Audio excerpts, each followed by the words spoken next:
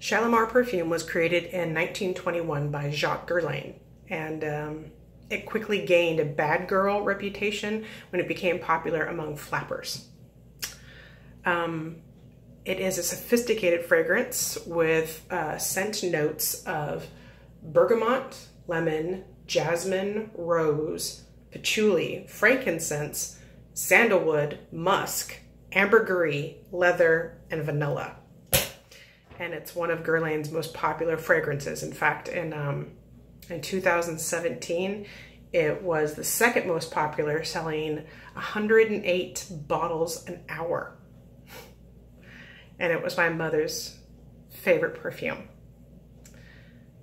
Shalimar, along with the scent of Sebastian hairspray and Mary Kay lipstick and her ever-present cigarettes, which she didn't smoke so much as burn as the worst kind of incense, all of them mixed together to become her unique fragrance.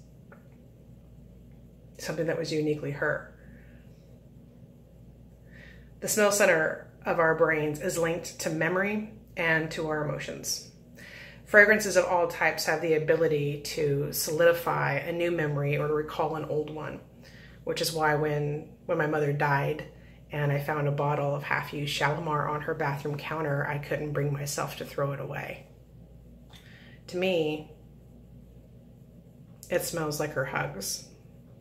It smells like being tucked in at night, safe and secure. And I wear it when I preach.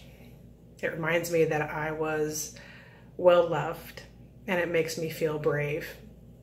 Even though what smelled so elegant and fine on her makes me smell like a lemon meringue pie.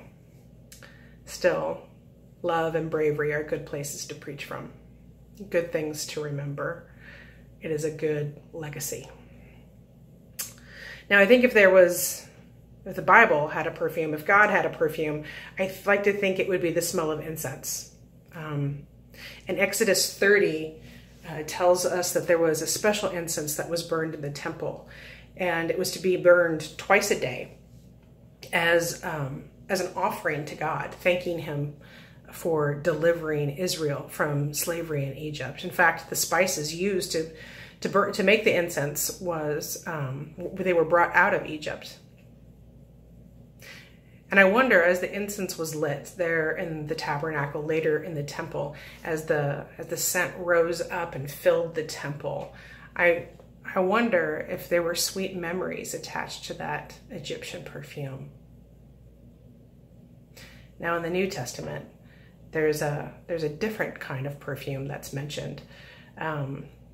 Paul talks about it. He says in 2 Corinthians that Christ's example of love and sacrifice, it smells like life to some and death to others.